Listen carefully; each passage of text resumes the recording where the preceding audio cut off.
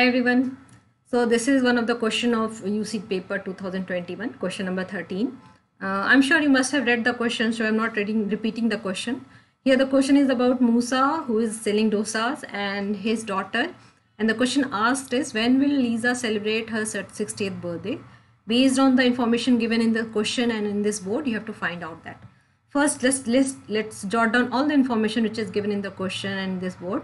Then after we will solve this question. See, Musa started in 1989, which is given here. We can see that from the board.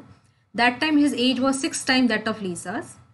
He started selling dosas for rupees 2 each. He increased his price by rupees 1 every year.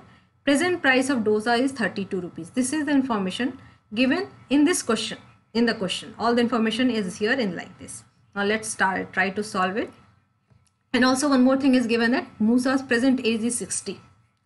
So it's now they have also said that price increases by rupees 1 every year, and now the present price is 32. So total price is rupees 30. That means 30 years have passed, because each year they're increasing 1 rupee. So 30 years have passed and Musa's present age is 60.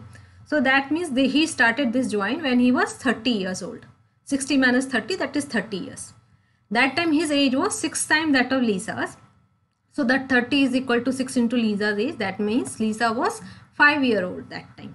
And in the board it is given that that year was 1989. So Lisa's age that year, when Lisa was 5-year-old in 1989, that means Lisa was 5-year-old in 1989. That means Lisa was born in 1984. So the question now is asked when she will turn 60. So she will celebrate her 60th birthday in 1984 plus 60, that is 2044. So this is the answer for this question. So you'll see this was not a difficult question. Once you put down all the points which are given in the question paper, you could easily do this question. Only thing what you have to do, you have to bring in all the information together and you have to see how you will use this.